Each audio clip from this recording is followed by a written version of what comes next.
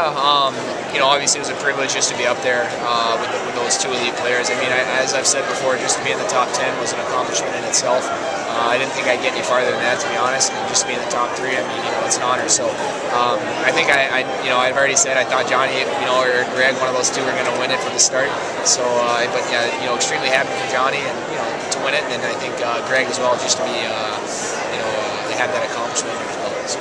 Did you feel like you were on visiting ice with the hometown crowd that Johnny seemed to have for himself tonight? No, that was great. I was when Drew LeBlanc won it last year. He was fortunate enough to have the St. Cloud State crowd there in the arena with him, and his team was there too. And I think that's pretty important.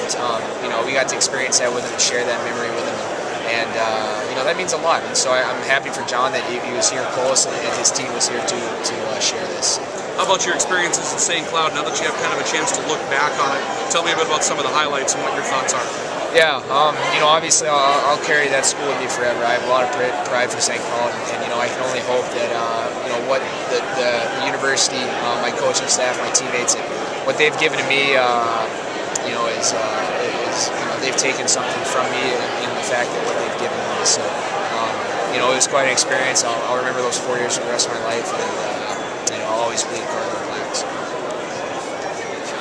I came in yesterday, and the only way they could get me here was first class, so I got to be in first class for the first time in my life, and that kind of started off the whole trip. And then kind of like a nice town part of the airport, or from the airport, and then the beautiful hotel. And I obviously just to be around this atmosphere and see the fans around Philly, and get to hang out with the elite group of players that I do with Gaudreau and Carey. It's been great. I couldn't say anything better.